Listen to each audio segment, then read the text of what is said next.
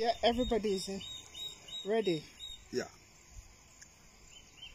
I think that it's absolutely wrong for any politician to attempt in his desperate pursuit to use the province, Eastern Province, to champion his political ambition, to assert that the people of Eastern Province will hand over power to other tribes in 2026.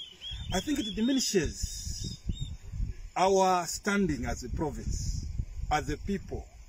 Look, I don't think such statements, political statements, even helpful to President Lungu.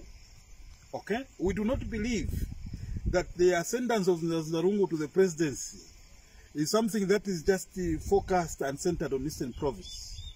It is the people of Zambia that decides who should be president. And the presidency in this country has never been based on regions. Okay? We think that the presidency must center on competency and ability.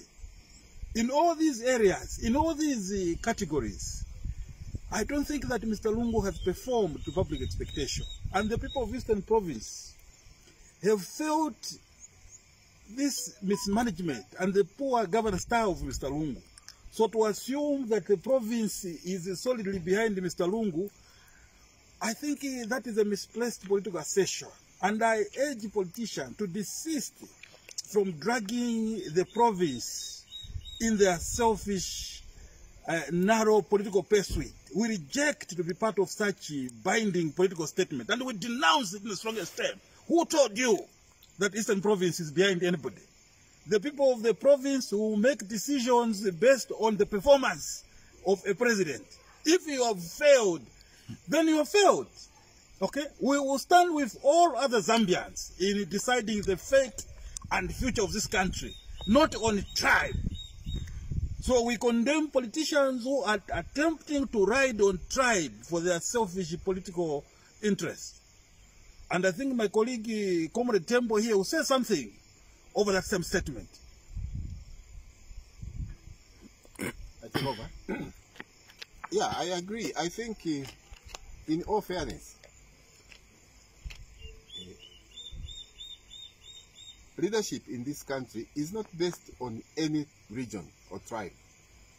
I therefore don't agree with his statements which are based on tribe. After all, no one has the power to speak on behalf of the Easterners in as far as leadership is concerned. We are going to make decisions as a people. In our tribe, we say, Tisafwarikane malambuzi. Those who are eating, let them eat. Yeah. They cannot speak for everybody. Yeah. We are not eating. If Mr. Banda, Charles Banda, is eating, we have never been to his office or his house. He has therefore, he does not have any right, therefore, to speak on our behalf. We have eaten nothing. Absolutely. He has eaten. Let him speak on his own stomach. Exactly. Thank you. And we will not allow anyone to speak on behalf of the province as if there's a general consensus that we are going to speak with one voice. Purely by the fact that we all hail from Eastern Province.